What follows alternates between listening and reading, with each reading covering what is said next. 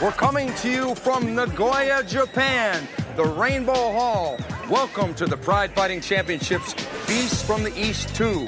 I'm Stephen Quadros, the fight professor, alongside my broadcast partner, the legend himself, El Guapo, Boss Rutten. Boss, there's a guy fighting on the card tonight by the name of Kevin Randleman from the United States.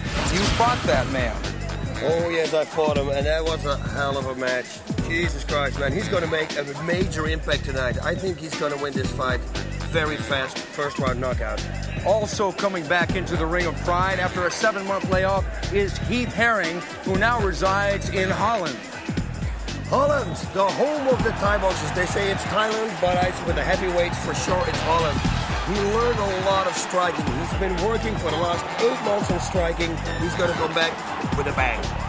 But one fight that I am really looking forward to, you've got Igor Vovchanchin, who's been training for 6 months on his boxing skills, facing the man they call Rampage, Quinton Jackson. That's going to be a terminate fight. I really don't know who to choose in this fight. I mean, Quinton is very strong, obviously, Igor too.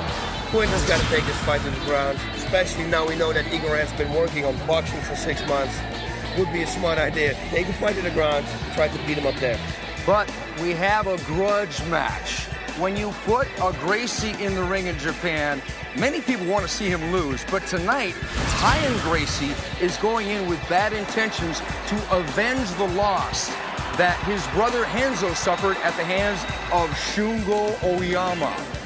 I hope that Shungo Oyama tonight is going to do his best. Last time he did a lot of tricky things. We saw him making kicks and we saw him making flips, but he really needs to hit his opponent this time. He lost kind of his face last time when he fought Henzo. He won that fight, but the people here in Japan thought he needs to show more. So he's going to be ready. He wants to knock out Ryan Gracie. So in that fight, I think we're going to see a lot of this by both guys. I predict that won't go the distance. So, without further ado, let's go down and see what's in store for us.